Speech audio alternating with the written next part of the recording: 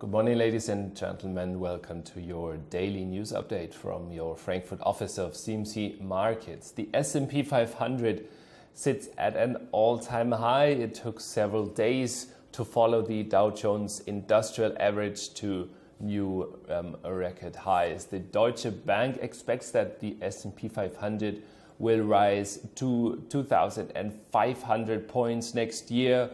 Then we've got the Baltic Tri-Index at a 2-year high, so another positive sign that there might be some pickup in growth on a global scale. And that is exactly what Goldman Sachs expects. They are issuing a overweight recommendation for the whole commodity sector. It's their first overweight in 4 years. They are saying that they see that there is a global pickup in purchasing manager indices worldwide, which is an early or might be an early sign of a growth pickup. Sadly, there is no pickup in the DAX and no pickup in Euro stocks. Global funds still avoid the policy on political risk ahead of the 4th of December Italian referendum and ahead of all the EU negotiations with the UK.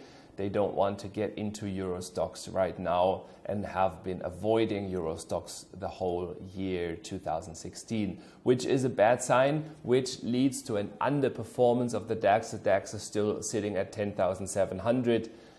It should break above 10,800 sooner or later if Wall Street continues to make record highs, but for the time being it just sits there and does nothing.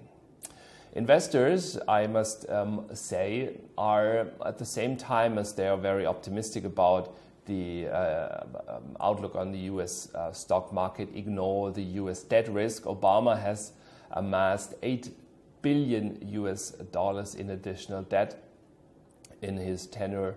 And now when rates are rising, which they are doing right now, and Trump will increase the debt load ever more, and so Trump wants to invest in infrastructure and wants to finance that with even more debt, then down the road there will be a fiscal and monetary conflict coming, and that will be very interesting to see how this will play out. Right now, the markets are expecting that the Federal Reserve will hike rates by 25 basis points, so a small rate hike in December, and the probability for that markets are seeing at 100%.